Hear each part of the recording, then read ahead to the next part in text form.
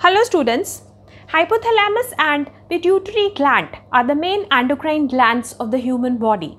In today's video, we will study basic structure and functions of hypothalamus and pituitary gland. Now look at this figure. Hypothalamus shown here in green is a small area of the brain. It is termed as hypothalamus as it is located under the thalamus. Pituitary gland shown in the red is located just below the hypothalamus. Now size of pituitary gland is that of a pea. Its weight is around 500 milligram and pituitary gland is also called as hypophysis. Now pituitary gland is also termed as a master gland, that is the master endocrine gland. Now hypothalamus is an important control center in the brain. It is made up of nervous tissue. Now main function of hypothalamus is to regulate homeostasis.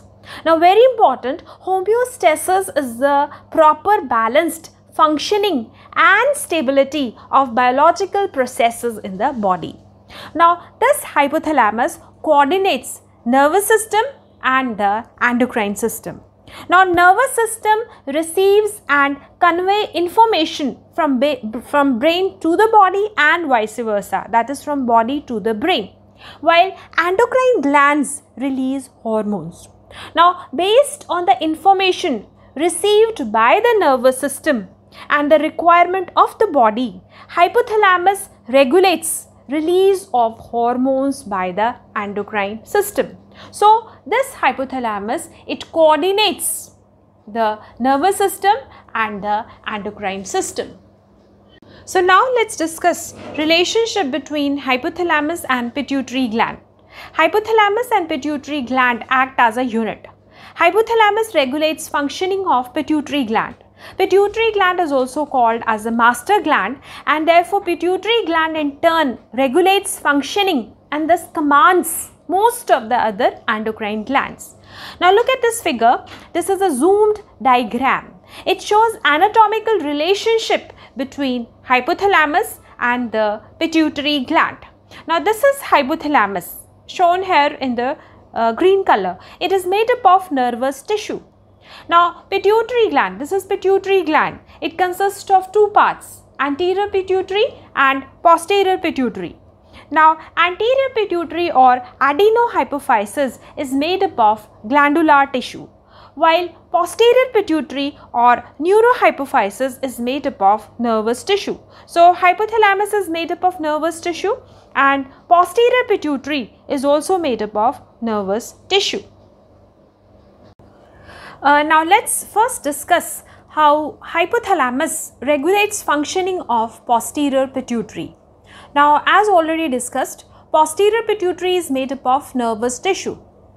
Now in the hypothalamus are present a group of nerve cell bodies called as nuclei. Now these nuclei in the hypothalamus synthesize two hormones, namely antidiuretic hormone and oxytocin. Now these hormones are transported along the neuronal pathway to the posterior pituitary and are stored here in the posterior pituitary.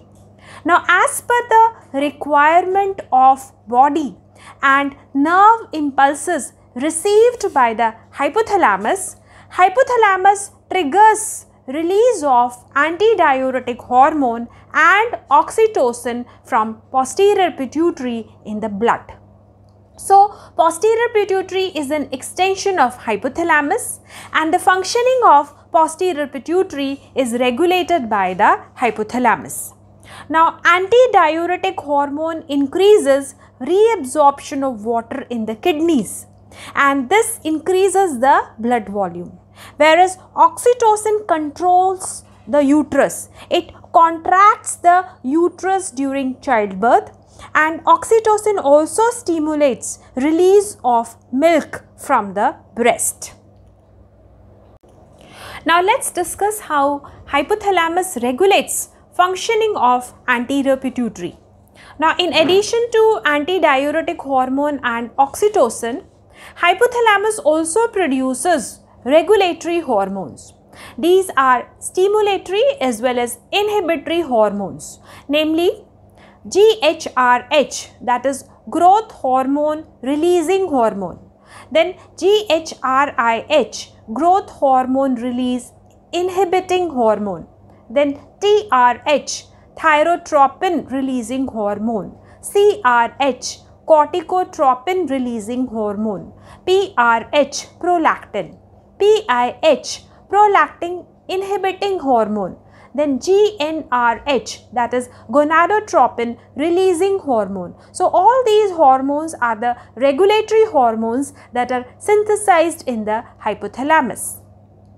Now, unlike posterior pituitary, which is made up of nervous tissue, anterior pituitary is made up of glandular tissue, and it is connected to the hypothalamus by a network of blood capillaries.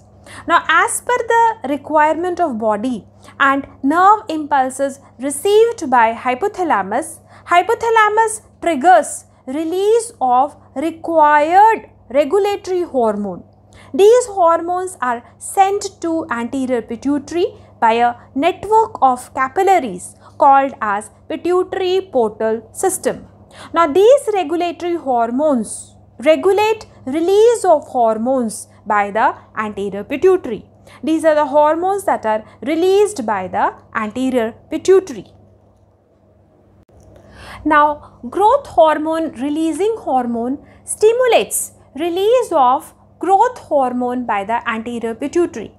PRH stimulates release of prolactin by the anterior pituitary. Similarly, TRH stimulates release of thyroid stimulating hormone by the anterior pituitary. CRH stimulates release of adrenocorticotropic hormone by the anterior pituitary. Gonadotropin releasing hormone, it stimulates the release of follicle stimulating hormone and luteinizing hormone by the anterior pituitary. So, this is how hypothalamus regulates the functioning of anterior pituitary. Now, very important, pituitary gland is called as the master gland. Now, let's understand why pituitary gland is called as the master gland. This is a very important question that is often asked in the university exam. Now, as shown here in the figure, anterior pituitary produces 6 hormones. Out of these 6 hormones, 4 hormones shown here in the red are tropic hormones. TSH, ACTH, FSH and LH are tropic hormones. These are termed as tropic as they control secretion of other endocrine glands. Now, TSH, that is thyroid stimulating hormone, controls thyroid gland. It stimulates thyroid gland to produce hormones, that is triiodothyronine T3 and thyroxine, that is T4. Similarly, ACTH, that is adrenocorticotropic hormone, stimulates adrenal cortex to produce steroidal hormones. Similarly, FSH and LH both stimulate testes in males and ovaries in females to produce reproductive hormones. So, this is how pituitary gland controls functioning and commands other endocrine glands, and thus pituitary gland is truly called as the master gland. Now, let's summarize few important characteristic features of posterior pituitary. Posterior pituitary is also called as neurohypophysis. Now, as posterior pituitary is an extension of hypothalamus, it is made up of nervous tissue. Posterior pituitary secretes 2 hormones, namely oxytocin and antidiuretic hormone, in short ADH. Now, these hormones are synthesized in the hypothalamus but are stored in the posterior pituitary. Now, nerve impulses from hypothalamus trigger release of oxytocin and antidiuretic hormone from posterior pituitary into the blood. That means the signal comes from the hypothalamus. As soon as the signal reaches the posterior pituitary releases 2 hormones, namely oxytocin and antidiuretic hormone in the blood. Now let's study functions of oxytocin.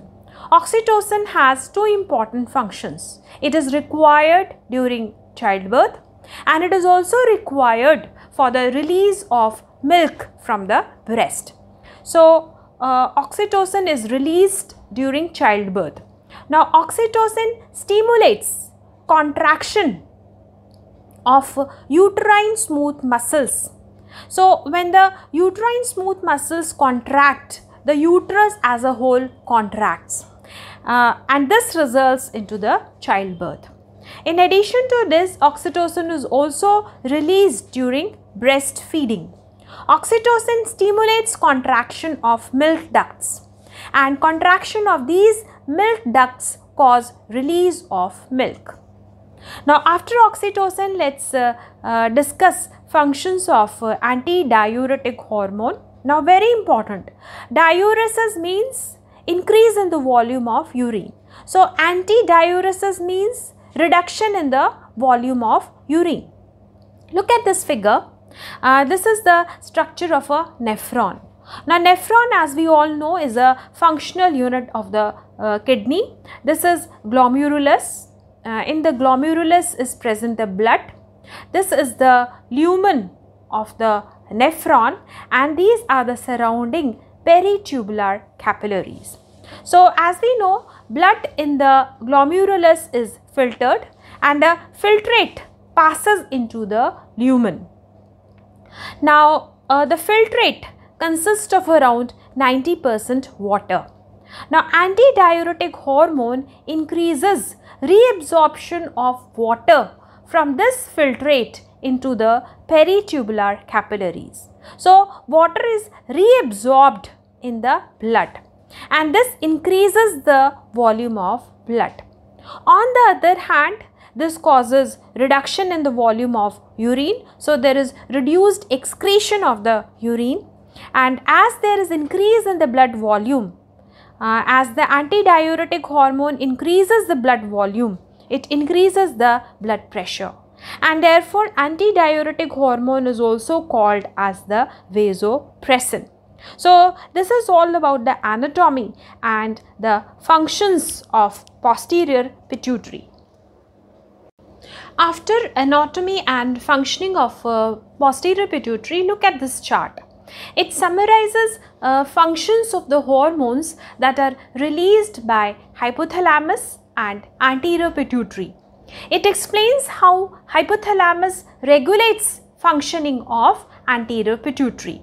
Now, hypothalamus produces stimulatory as well as inhibitory hormones, and these hormones further stimulate or inhibit release of hormones by the anterior pituitary. And all these hormones, these are released in the blood.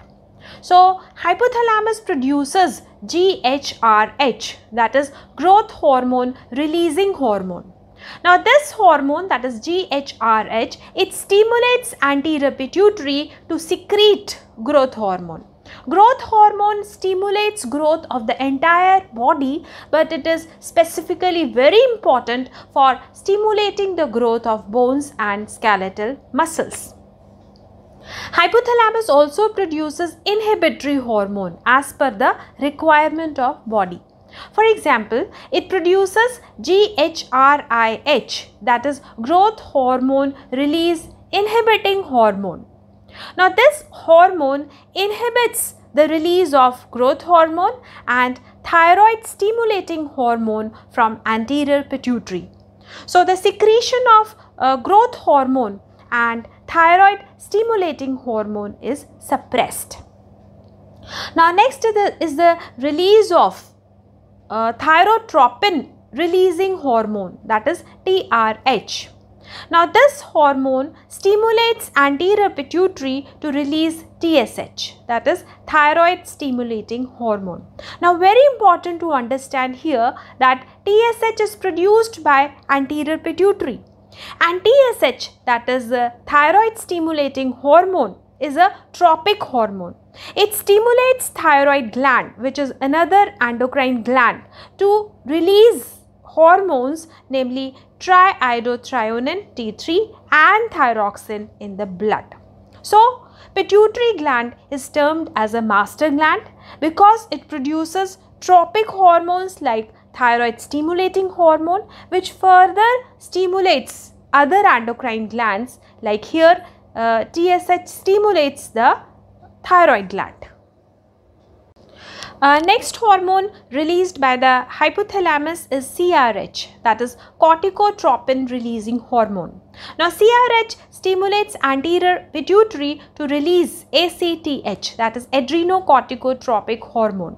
Now ACTH is again a tropic hormone. It stimulates adrenal cortex to secrete steroidal hormones, namely glucocorticoids, mineralocorticoids and androgen. So here anterior pituitary is releasing the hormone TSH, that is commanding thyroid gland, and again anterior pituitary is releasing adrenocorticotropic hormone, which is regulating the functioning of adrenal cortex. Another hormone released by hypothalamus is the prolactin releasing hormone, that is PRH. PRH stimulates anterior pituitary to release prolactin, that is PRL. Now prolactin is a lactogenic hormone. Lacto refers to milk. So prolactin stimulates growth of breast tissue and it is also required for the production of milk. Hypothalamus also releases prolactin inhibiting hormone, that is PIH. PIH inhibits release of prolactin by the anterior pituitary. So growth of the breast tissue and milk production is suppressed. Another very important hormone that is produced by hypothalamus is luteinizing hormone releasing hormone, in short LHRH. It is also termed as gonadotropin releasing hormone. Now this hormone stimulates release of follicle stimulating hormone and luteinizing hormone by anterior pituitary. Now these hormones further stimulate ovaries in females and testes in males. Now FSH stimulates testes to produce sperms. Similarly, it stimulates ovaries to produce ovum. FSH also stimulates ovaries to produce female reproductive hormone, that is estrogen.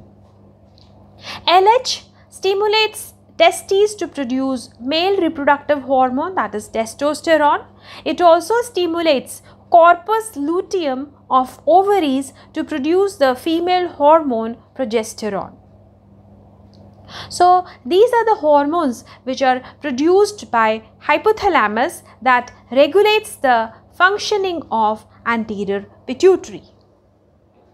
Now very important to remember that anterior pituitary produces 4 tropic hormones, namely TSH, thyroid stimulating hormone that stimulates thyroid gland, then ACTH, that is adrenocorticotropic hormone that stimulates adrenal cortex, then FSH and LH that stimulates testes in the males and ovaries in the females. So functioning of thyroid gland, adrenal cortex, then testes and ovaries is controlled and it is regulated by the pituitary gland, and therefore pituitary gland is called as the master gland. So this is all about hypothalamus, pituitary gland, their coordination, their structure and the release of hormones by hypothalamus and pituitary and their functions. If you find the video useful, kindly like, subscribe and share this video. Thanks for watching this video.